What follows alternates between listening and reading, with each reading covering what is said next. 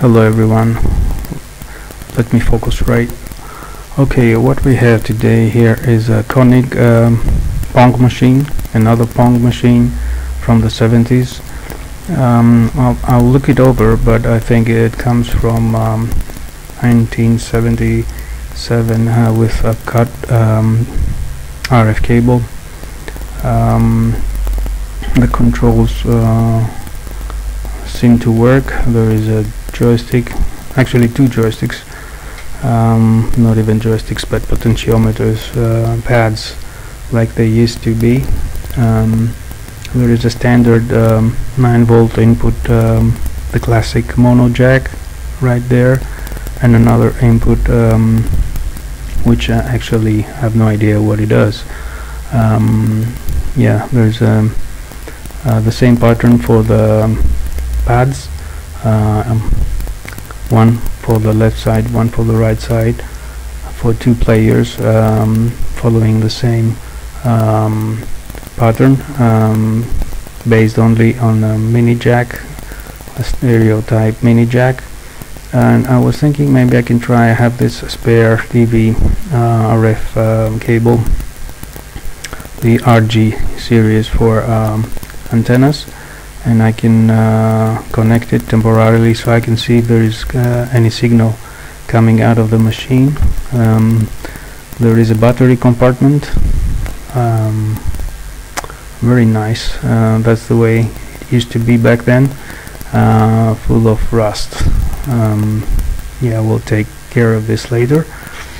And another compartment, I'm guessing it was to hide the on the left side, the other compartment must be there in order to hide the cable, the TV RF cable inside there, but apparently there is no cover for that second compartment. But yeah, I don't care about this now. I have to clean it a bit, open it up, check the circuit and power it up and see if it works. And if it doesn't, we can fix it here together over this episode today. What I was thinking is to use, of course, the classic standard mini jack 9-volt Atari style power brick, because back in the days that was universal. And let's see what happens. And of course I have made this loose quick and dirty connection to the my spare RF cable. The good thing is that we have a working machine, or semi-working machine, because there is a pattern. I can clearly see the score and coming up on the field, but the picture is not stable. So the main chip and the output circuit looks like they are working, but with some kind of problem. Could be capacitor problem, could be internal power problem.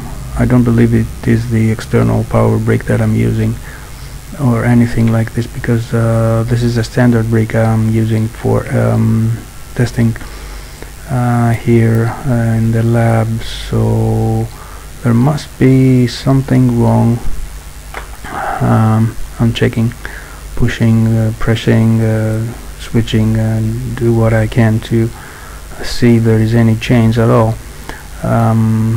But by the first glance, I believe there must be something wrong with the internal circuit of the RF modulator.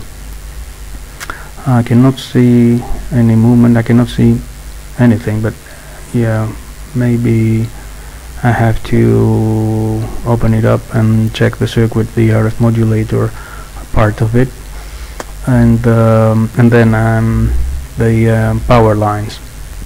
Maybe something is loose or cut, or I don't know. Looks like the logic behind the game, that means the General Instruments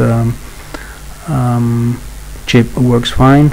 Again, I don't believe this is my Atari standard brick or anything from the outside. So let's open it up and see if there's anything we can do,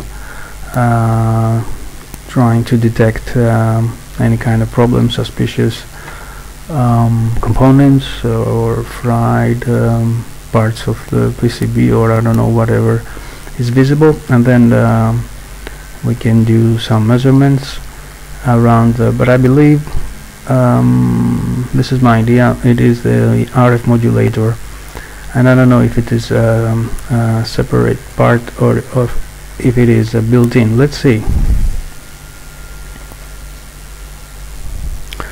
Okay, I'm happy for two things.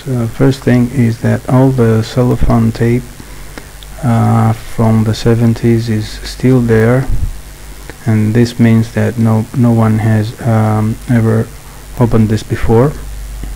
I'll have to remove all that crap. And the other thing is that just by the first glance I can see no obvious damage over the main board. So let me just remove this stuff and try to follow the power lines to see if anything is cut, but it looks like everything is in place. And then yeah, I have to flip it over and check the other side as well. Around this area somewhere is the General Instruments chip, which is the main chip that holds the PONG game, and this whole machine is built around it. So we will have the chance to look at it when I flip the main board. But before I flip it over, I need to get a chance to see. For example, here is the RF modulator underneath. I need to see several other things about the location of each part of the main board. Where is the power smoothing, and where is the controller? Like this side must hold the left controller. Down here is the speaker, and the RF modulator next to it. You can tell because there is the RF cable coming from there. I have to check. Here we can see the power in, which also goes to the batteries, and here is the General Instruments, or must be the General Instruments chip. Now I have the power on by the time I'm moving the PCB and flipping it over, just because I want to check if there is a loose connection somewhere and accidentally can give me some better signal, but this is not the case this time. Sometimes it works, sometimes for the most part it doesn't. Anyways, here we have the RF modulator, which is not a separated box, but it is a built-in circuit, and this makes it hard to check several things. But I found the transistor which gets the signal and amplifies the signal before the signal goes out to be ready to be sent to the TV. And actually I'm getting something here. I'm using a monitor and an RCA cable, and what we have is a weak signal but stable. So maybe we can mod this thing and make it work without the use of the RF modulator, but get a picture from a standard RCA video mod. Now the main idea is to steal actually the signal from the collector of the transistor that drives the signal from the chip to the RF modulator, which is right there, and I trace it to another position which suits me better. And I have also placed the resistor to smoothen